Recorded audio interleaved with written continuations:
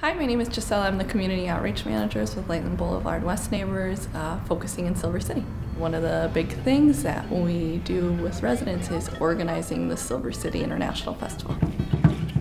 The Silver City International Festival is truly unique. You have different local artists, you have community partners, local restaurants offering their awesome food, different community resources offering information to residents, and the best part about it is that we have awesome live music and performances from different types of cultures that are representative of the dynamics in the neighborhood. The Silver City neighborhood is one of the most diverse neighborhoods in the city of Milwaukee. It's mostly Hispanic, but we have a mix of African American, Hmong, Laos, Indian, Polish, German.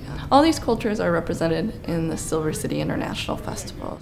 What I love about the International Festival is the variety of foods. Last year I had Asian corn, Indian food, Brazilian food, pupusas from El Salvador, and different kinds of tacos also from Mexico. The thing that I loved about the Silver City Festival is the dancers. Play with the drums with the kids. Las actividades que mi familia y yo disfrutamos en el Festival Internacional fueron el African Dance, los drums, la comida, en la cuales hubo diferentes comidas de diferentes culturas, los bailes de las salsitas que hicieron, al igual hubo la comida china. Hay tantas cosas que creo que hasta se me olvidan porque disfruté tanto ese día.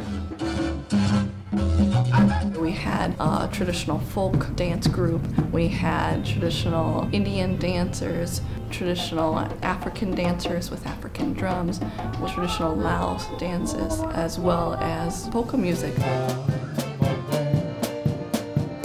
We also had a community stage where we had jazz, traditional contemporary music. We also had Rising Dragon, which is a local business in the neighborhood where they offer karate classes.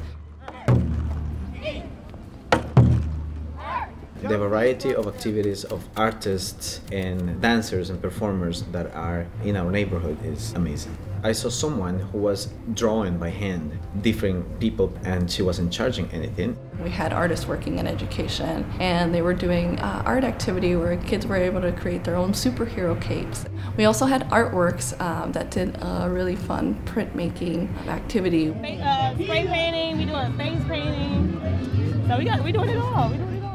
The thing that I would do to invite people to the Silver City Festival is to tell them that you can meet new friends, hear music, try new foods from other countries, and have a lot of fun.